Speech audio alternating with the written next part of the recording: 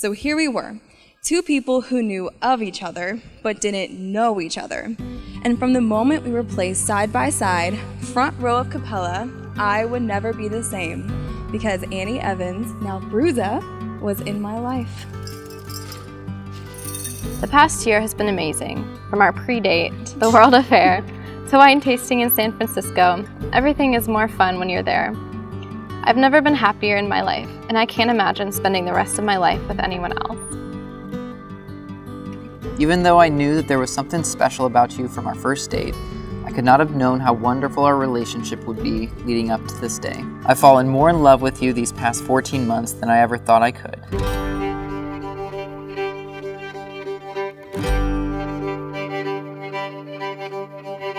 You are the most wonderful person I know. You are so thoughtful, so smart, so funny, so beautiful, and so kind. You've been so patient and gracious to me in our time together, even when I nearly proposed to you on the first date, make you listen to Irish Gaelic music second date, actually propose to you a week before running off to California, or even take you to Nebraska of all places. You are the most constant, reliable person I know. You always make me laugh or cheer me up when I'm having a bad day. You blow me away with your intelligence and attention to detail. Another thing you should know about Mason is that he has an extreme attention to detail. Whatever it is, he will zoom in, laser focus on whatever that topic is. The way I first saw this was in his peculiarities about coffee. Classroom setting, cyber operators, all these military people getting ready to go. And in walks Mason with his French press, freshly ground beans, and a thermometer. The water temperature can't be too hot.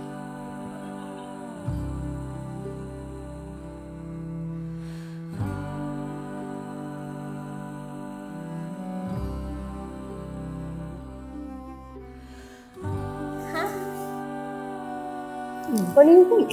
Beautiful. You like my dress? Absolutely. I love you. This is a very solemn occasion, and your presence here does a couple of things. One, it is a testimony that you will agree that this union should have taken place. Second is, I want you to think about the seriousness of your commitment to them, to pray for them, to encourage them, and even counsel them in their life together.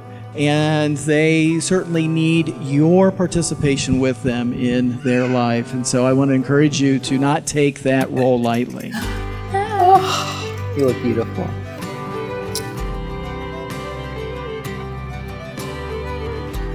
It's amazing.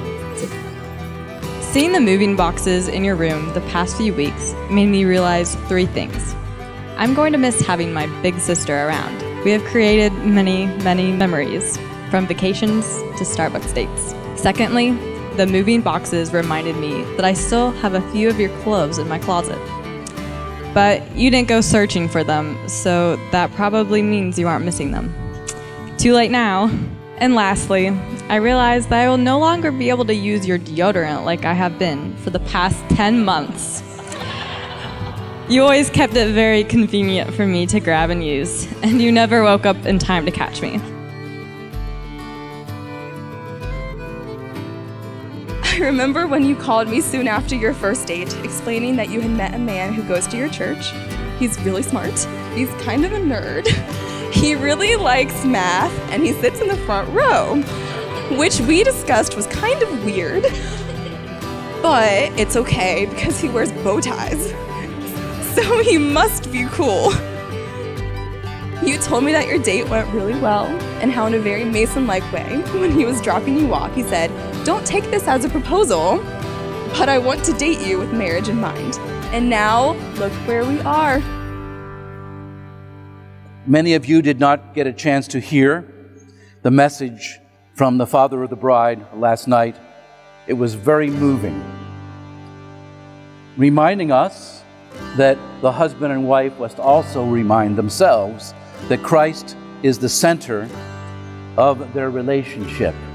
This is a young man and a young woman who are very intent on doing what God wants them to do in Jesus Christ. They are very intent on doing the right thing to honor the Lord.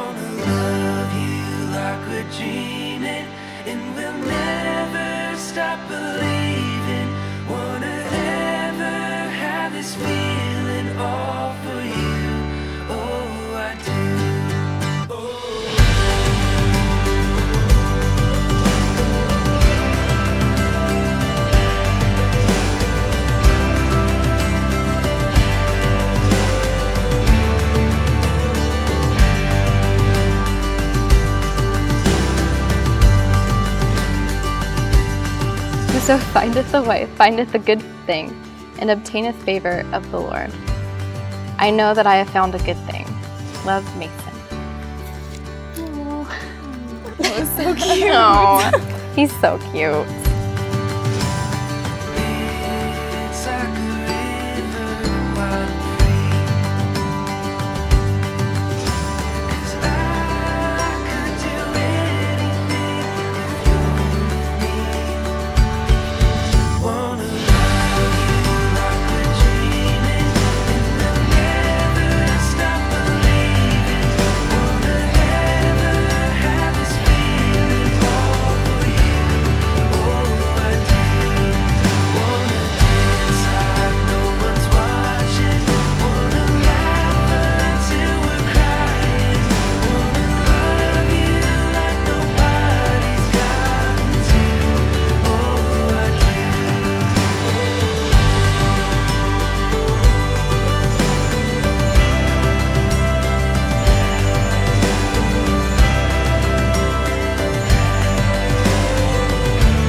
Last thing I wanted to say was to you guys.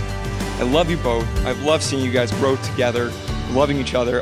The night that Mason was like going to go ask you out, I mean, I'd been hearing about this for a little while. He's like, all right, so this is girl at church. Her name's Annie. And I'm like, okay, like, you know, like, tell me about her. I don't really see her much because I sit in the front. Okay, like, I'm sure you see you afterwards, potluck, something. But you described Annie to me, and I was like, I knew right away this was going to be the girl. This was the girl that he was going to marry.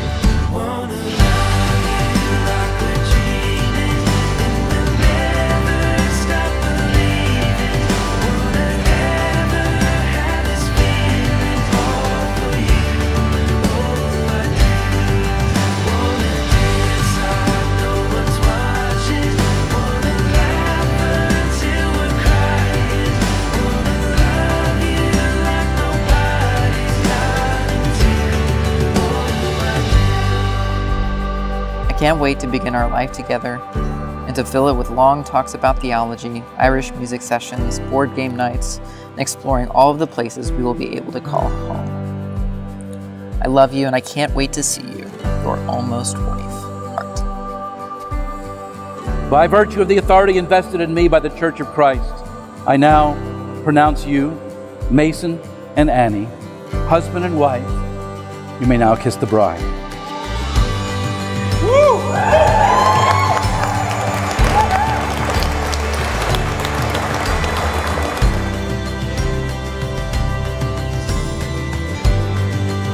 We may have shared all of these memories and personal items, like deodorant, whether you knew we did or not.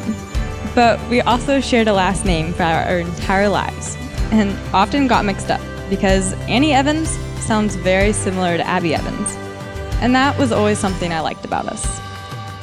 But as of today, we no longer share that last name, as you have become Annie Bruzo. But I'm willing to let that go, since Mason seems to make you almost as happy as I have made you.